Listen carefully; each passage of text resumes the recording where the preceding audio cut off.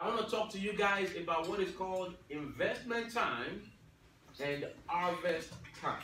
Investment time and harvest time. How many of you have heard those terms before? Okay. Okay, you don't know what they mean? Anybody else? Okay, you want to take a guess? What is investment? When you put into something or save up, that's a good one. Any other guess?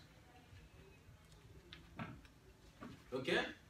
You are right. Investment is the process or the act of sowing or planting something for a return or profit. What is harvest? Harvest time. Any guess? Sure. It's like investing but not getting something in return. Okay, investing, not getting something in return. Good try, but not quite. Taking the money when it grows. Taking the money when it grows, that's also. Any other guess?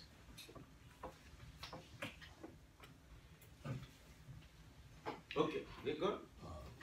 You let your money, keep your money growing, and like basically like got what you need, you just get more, put more into it. Okay, that's part of it. Well, let me put it to you this way. Harvest time is the process or act of gathering or reaping the results of what you already sowed. So of what you already invested.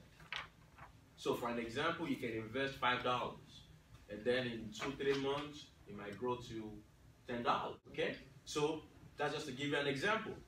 In my field, you have what is called research and development. So you have a product that you want to put out.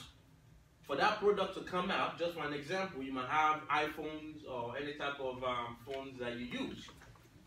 It took time for the company to do research and development on that iPhone or on that phone, that technology, to know exactly what they wanted to produce. Just understanding what it would do, the advantages, the technology, the science you want to put into it. That is research and development. And then later on, you have the production phase, whereby you have mass productions, you already have customers, people like you that want to buy the product, and then you begin to sell it. Likewise, in your situation, you are going to do what is called research and development. In other words, investment. This is the time where you invest.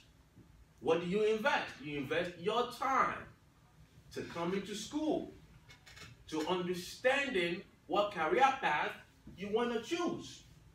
Some of you already identified that. That's awesome. Some of you still need to identify that. What career path you want to go. This is your investment stage. You are going to take some courses that will give you knowledge. You are going to acquire skills. You're going to go into college. Do more research, have more understanding on your field.